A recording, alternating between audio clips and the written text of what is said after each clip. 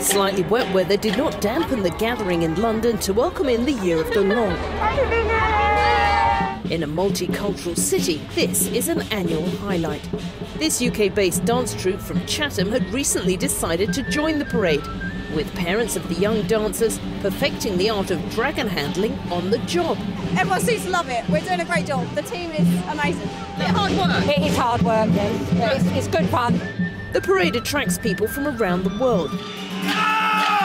This troupe from Guangzhou had travelled to the British capital especially for the celebrations.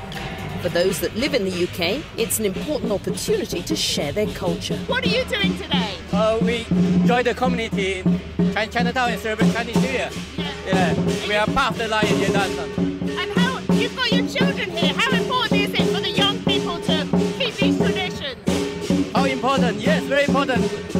This is our culture. We follow our rules. London claims to host the largest Lunar New Year celebrations outside of Asia. Tens of thousands of people are here, all celebrating the Year of the Long.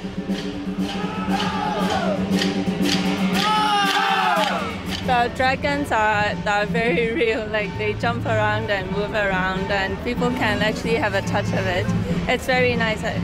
It's fun, isn't it? Because London's a very multicultural city, so lots of people come out, don't they? Yeah. Lots of people from all around the world. I see some from Europe, different parts of Europe, and many from China. It's a spectacle welcomed by all, no matter where people are from.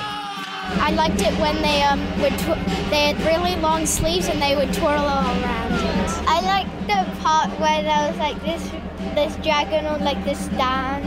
It's really hard. Stand up, yeah. What about the drumming? It's loud, isn't it? Yeah, I like the music. You like the music?